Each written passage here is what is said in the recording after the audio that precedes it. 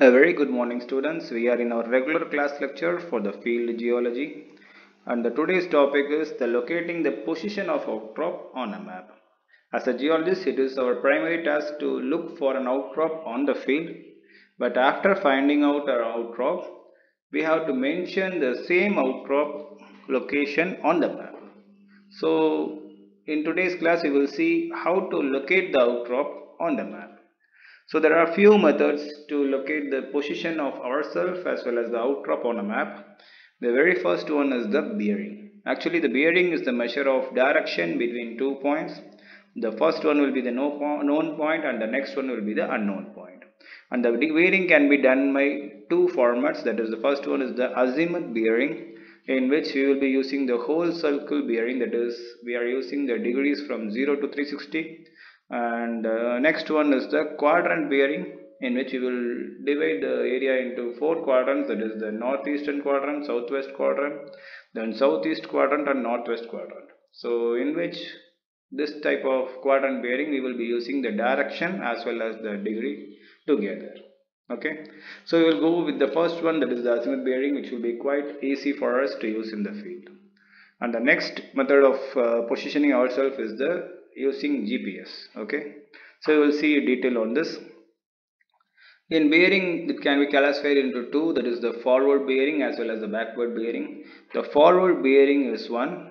By standing on a known point, we have to look the direction of the unknown location. That is what the first one, that is the forward bearing, for which we have to stand in the known point. So let us take this topo sheet as an example. If we are working in this topo sheet, there are few known points that you can simply find out on the field itself. Say for example, here is a crossing of railroad as well as a river. So this can be simply we can find out this location on the field without any problem. So if you are working somewhere in this field and you have found out some outcrop here, right? We don't know where actually it is. So what we will do is we will go for this location, that is a railroad as well as the river crossing. So we will stand there and we will use our Brenton to measure the direction of the outcrop. So let us say it is showing say 355 degree. So what we will do is we will draw a line from this point with the 355 degree, right? This is the first point. Then we will go for the next point, that is we will take this point, that is there is a crossing of road, the road divided into two lines, right? So you can stand here, and if it is possible for us to look for the direction of outcrop, and if we measure the direction and say if it is showing say 312 degree, we will also draw a line from this point, and this line will cut this earlier line at some point, right? 2 point bearing is not sufficient generally, so we will go for the third one. In this we will try to see a road as well as a railroad crossing. So we will try to measure from this point, say if it is showing 57 degree, so we will draw a line from this point. So all these three line will create a triangle here.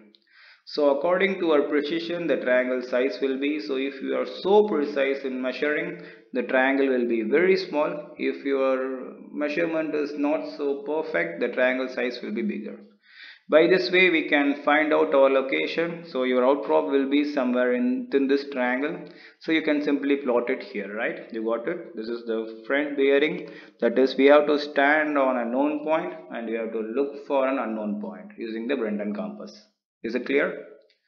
So the next one is the back bearing, in which we will be standing on an unknown point. From that point itself we will look for the known point on the topo sheet, then we will calculate our location. Okay, so let us take this topo sheet as an example, that we are working somewhere in this area, but we can see that there is a very well known point, that is peak of say hill, that is 437-meter height, which you can simply recognize in the field without any problem, right? So you are somewhere here, you will use the Brenton to measure the direction of that peak. If it is showing say 7 degree, that peak is showing 7 degree, what you will do is you will use the protractor from here to measure 7 degrees. So this will be 0, so sound will be somewhere here. So from that point we will draw a line vertically down towards yourself. So this will be the very first line, and there is other hillock here, which is also you can see in the field, which is a separate isolated hillock. And you can also plot this and measure this in your Brenton. And if it is showing say 305, what you will do, you will use the compass here and you will measure, say this is 0, 90, 180, 270, then 300, 305 somewhere here. Then there will be, you can draw a line. This line will cut the previous line at some point, right? And there is also a small hillock here. You can also use this hillock in the field and just measure the direction from your point. If it is showing say 48 degree, you will do the same thing from here. Say this is 0, so 48 will be somewhere here. You will place a protector and measure the direction and you will try to draw a line. So all these three lines will cut together and form a small triangle here. So where we are in the field is this is this location where we are. So this is how the back bearing is working. You got it clear, right? In front bearing, what you will do is you will go and stand on a known point and we will look on the unknown point. Whereas in back bearing, what we will do, you will stand on unknown point there itself and we will look for a taller, that is elevated region that you can see from that point itself, and you will measure the direction. And after measuring the direction, you will just draw the lines according to the angle what you will get. And the lines, if it cuts and if it forms a small triangle, then your readings are accurate. Is that clear? Okay, we will go for the next one, that is using GPS. Say this is the topo sheet that we are working. In the topo sheet corner, you can see the latitude and longitude value at the corners, right? Here it is 75, 45, 50, and here it is 25, 15, like that, right? So if you are in the field, you are using GPS, and the reading which is shown in the GPS is not 75, 51, 00. So this is not 75. This is 45 followed by 50, then it will 55, something like that, right? So where we are here is 75, 51. So here it is 50, then it is 55. Then what we will do is we will divide this, we will measure the length and divide this with 5, because there are 5 divisions, right, from 50 to 55. And we will just mark the lines from 51, 52, 53, 54, and 55 is already here, right?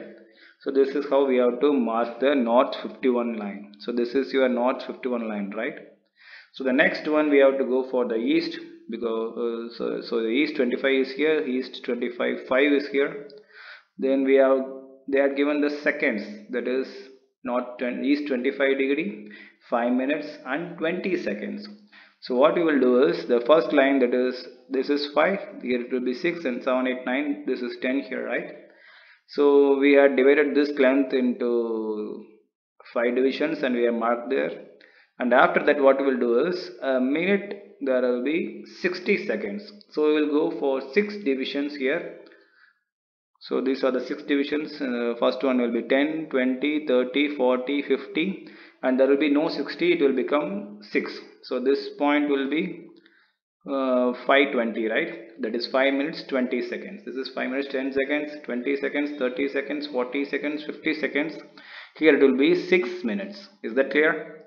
So after plotting these two lines, the point where these 2 point cuts, that is north 75 51 and east 25 520, that will be your location. So this will be your location. So this is how you can use the GPS to locate yourself on the field as well as the outcrop on the field. Is that clear?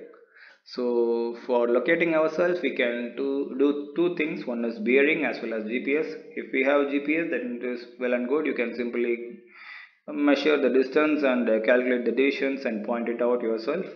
And if you have your Brenton, you can simply measure the direction, and with the use of bearing you can go for front bearing as well as back bearing, whatever you wish, and simply you can locate yourself on the field.